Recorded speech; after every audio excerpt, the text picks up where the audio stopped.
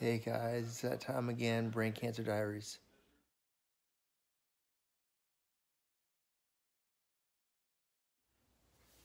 Hey, welcome to another episode of Brain Cancer Diaries. Today's topic is what to expect if you have cancer and what life is like for a cancer patient like myself. And I'd say this actually came from a viewer who was kind of curious about that. It's kind of a tough question to answer because it's a little different for everybody. Through my process of my recovery, I have met several other people who have had brain cancer, and no two experiences are alike. I mean, the truth is not all. I mean, it's still a young science and young medicine. Not a whole lot is known, which is frustrating. But at the same time, too, it's also I think it's taught me empathy with others. In terms of whether somebody's recovering from heart surgery or going through in vitro fertilization or has another type of a cancer. I mean, the experience is different. We all suffer in our own ways. We all find joy in life in different ways. So, even though it's frustrating that there's not a clear answer, I mean, I was told initially that I'd be back on my feet at work and feeling normal by the end of 2018, and here we are in April of 2019. I have a lot of balance issues. I am kind of getting over. I have a lot of fatigue. I have a thing going on with my eye here that sometimes squints on its own. I have a weird spooky left arm that sometimes has a mind of its own. It starts tremoring and doing weird things. I'm on 2 different types of chemotherapy still, and I need assistance walking, so because I have really bad balance. I think I said that. Anyway, so I thought it might be more interesting to kind of just see what a day in my life is like, so you can kind of get a sense, because I'm sure there's some commonalities with what other people are going through, and it might kind of help you too why maybe I'm not so jazzed to go roller skating or go to the museum or hang out all day. I mean, the truth is, I have not been even to a restaurant with my family since last July. So that's 7, 8 months or so, actually 9 months. Hello, math. Anyway, so that should kind of tell you how unpleasant this whole experience is. But just keep strong. Try to just put my best foot forward and keep a positive attitude about everything. I am improving, and that's what I try to focus on, are the little baby steps of improvements. One other thing before we get kind of into what a typical day is like for me, one thing I want to talk about is this idea of fighting cancer and being a warrior and all that. I'm not necessarily into that. I do think there is an element of having a warrior mindset when taking on this sort of stuff, but I don't think you really fight cancer as much as you endure it. I mean, the disease is going to do what it's going to do. All you can do is stand there, take the punches. Like Rocky said, the world's going to hit you hard. It's about how hard you can get hit and keep on coming. And that's kind of how I feel about cancer. It's just sort of like, come on, bring on your best. I'm gonna survive this. I'm going to endure it. I think that does take partially sort of a warrior mindset to kind of be able to take best shots from a disease. But hey guys, it's about 8:30, 8:45. This is when my day kind of gets going. Kids have just left for school. Sometimes I'm up a little bit earlier, 7:30, 7 o'clock, and I'll help with the kids a little bit. But they're kind of crazy in the morning. They are always yelling about what they want to eat for breakfast and if they're going to get dressed. And any parent out there kind of knows what I'm talking about. If young kids knows what I'm talking about. And so it kind of hurts my head because I'm sensitive to the noise and lots of running around. So anyway, once they leave, I get up, and then that's the time I'm about to go eat breakfast, usually cereal or oatmeal with a banana. And I take first dose of pills, first one being Prilosec. So the hydrocortisone, one of the steroids I'm on, doesn't burn a hole in my stomach. Pantoprazole. I call it Pancitron. I don't know why. Just because I take another medicine called Dancitron. But anyway, it's basically Prilosec. It's for my stomach, just because I was on dexamethasone, which is steroid, and now I'm on hydrocortisone, which is also steroid.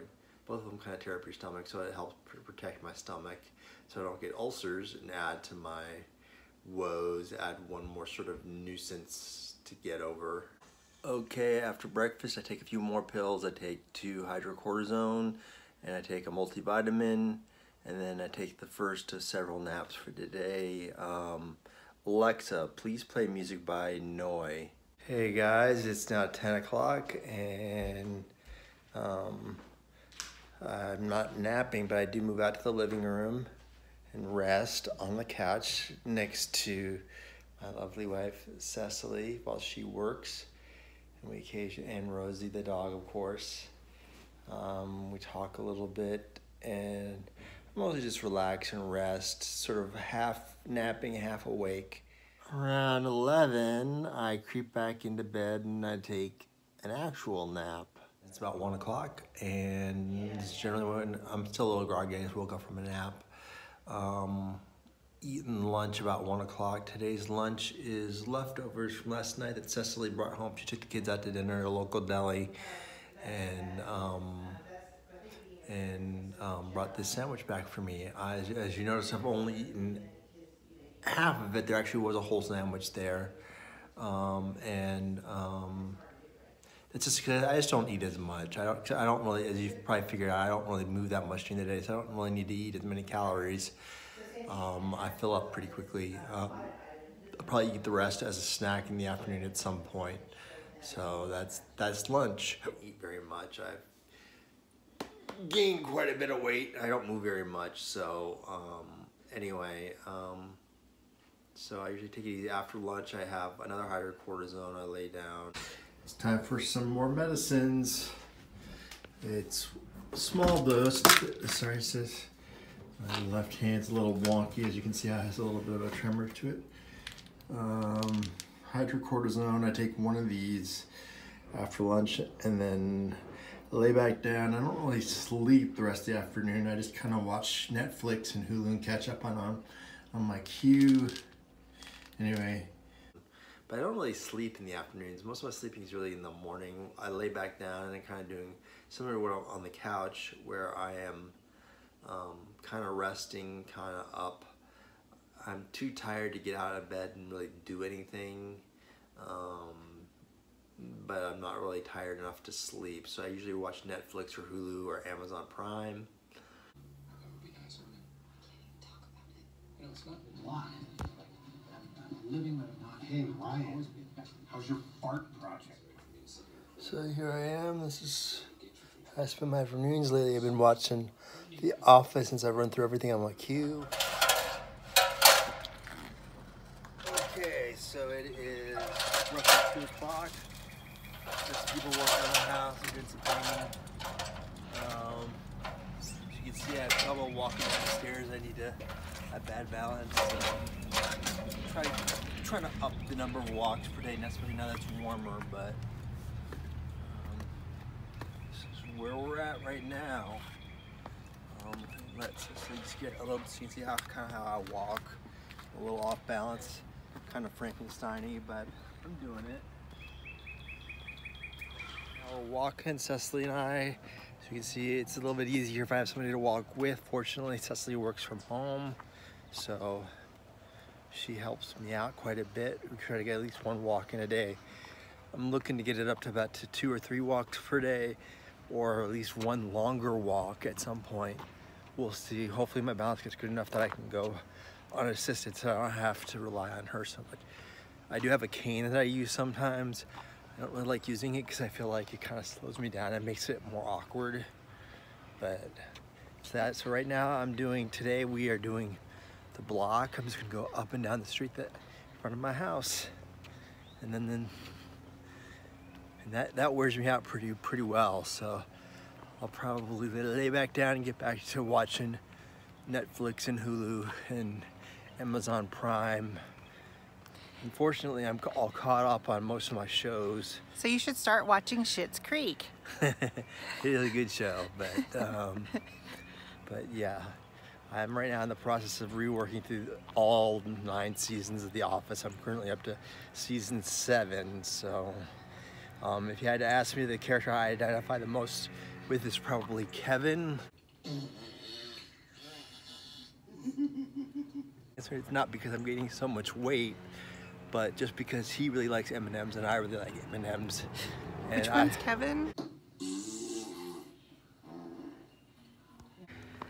All right. So anyway, that's it for now. Yeah, my arms hurt. Okay, so I just finished the walk. Moment of truth, I always think of Ian Hutchinson. Thank you, I love you, man.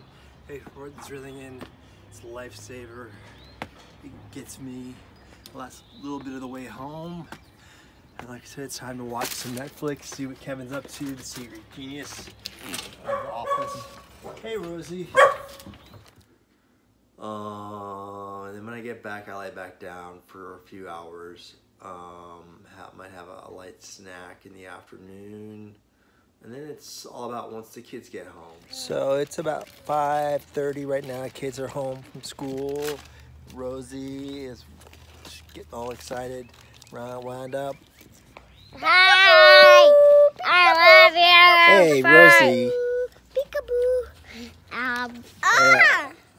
Yeah, she got sharp paws, huh? Those Boo claws. boo, Papa! Hi! I love you guys. I love you too! Am I getting stronger every day? Yes! Yes! Great. That's all I wanted to hear, as long as you guys notice. You guys are the reason why I keep working to get stronger every day. And the rose. You like me too? I like Cheetos. Yeah, who doesn't like Cheetos? Yeah, you like to know that. Yeah, look, and there's Rosie. I actually had recorded some stuff of me doing stuff with the kids, but there was a big scare with my youngest had a little bit of a fever, and that's one thing that's actually people aren't aware of, that like even a very slight fever for somebody with cancer is a big deal. You know, like a 99 or 100 can quickly escalate in somebody who has cancer to something much worse like pneumonia or impact how my body is healing. So and then I have dinner usually around 5:30, 6 o'clock, 6:30. There you are. Hi, little butt. Okay, so it's a little after 6, time for dinner. Yeah, but I'm eating a chicken nugget. Is it a real chicken nugget or a fake chicken nugget? Fake. Yeah, and what else are you eating? I'm eating pizza. There's like a little pizza dough thing. What are those called? Pizza pockets? Yeah. Look, and there's Mommy. So, Hi, only the Reggie. fanciest of feasts at the Fischmann house. Yeah. Of all the nights, this is the night we get. It's usually better than this. It's usually like vegetables and stuff. This is clearing out the freezer night. What do you think of this dinner, Frida? Yeah. Remember you showed us my butt? I never showed you my butt. Yes. Tell the joke. Hey, can you tell me a joke? Knock knock, who's joke? there? Knock knock. Holy stinky underwear. Holy stinky underwear, who? What are they? Nobody. That's a good one. Knock knock, who's there? What did this say on the bird's back? Whee! Slow down, those are going too fast. You like It it? said, You don't have to eat it. Just swallow it. I'm a poo-poo. So I have more hydrocortisone, I have Lexapro, which is an antidepressant, because as you can imagine, having brain cancer and facing the possibility that you might die is a little depressing, so that helps me out a little bit. And sometimes I take Xanax, sometimes I don't. It just depends on how much my mind is wandering during the day. I think I'm going to have problems sleeping or not.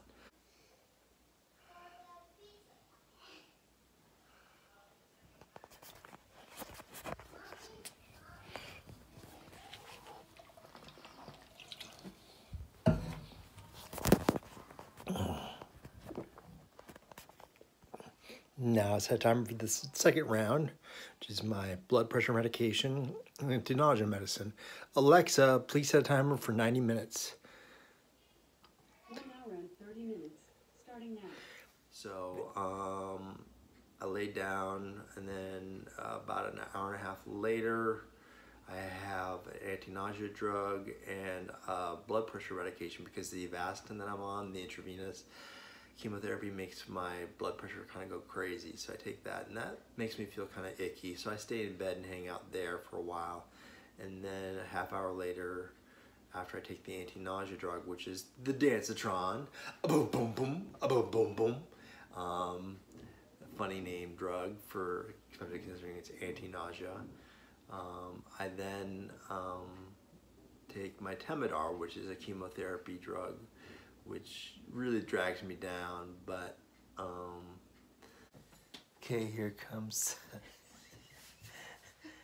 Cecily wearing her latex gloves to put my chemo Temodar in. In case you're wondering why, she could start talking. You can't also touch it with your bare skin unless you're the patient.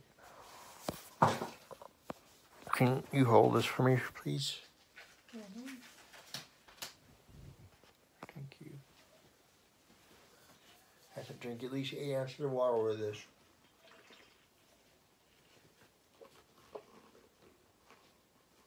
Figure one swallow is 1 ounce. So that's 1, 2,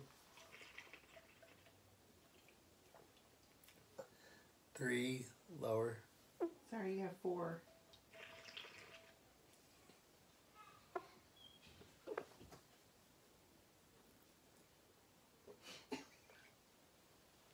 Sorry, the pills make me a little gassy.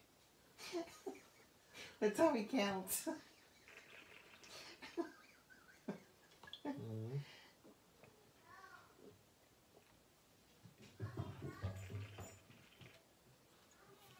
6.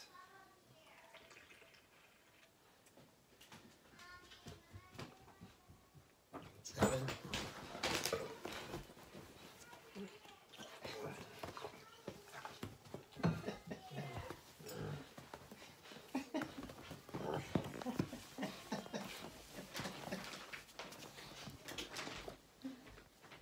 And then from there, I might do a little bit of stuff in bed, like read or work on a little project, organize some stuff. Like last night, I organized my tie little rack thing. Those who used to work with me know that I used to wear ties every day, so I was organizing that. I don't actually sleep in the same room as my wife. That's because Temodar is so toxic that even like little sweat and oils in my skin, she can't touch it, can't touch me. So she, even when she gives me the Temodar, it's always with latex gloves on because it's so toxic. So that's the stuff that basically when they treat you for cancer, they're trying to get you as close to death to cure you. So far so good.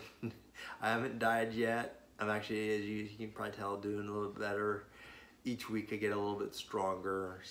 But that's a typical day.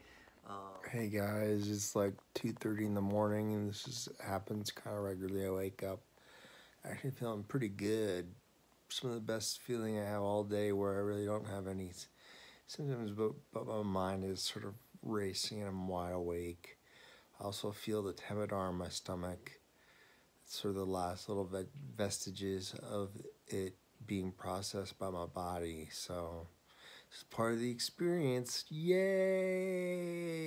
Up a bunch during the night. Plus, since I drink so much water with the Temodar, I usually go to the bathroom quite a bit. If you check my watch, I get quite a few steps in overnight, well over 100. Considering the bathroom's only like 10 yards away, that's pretty kind of crazy if you think about it. But anyway, I'm gonna try to go back to sleep now. Wish me luck.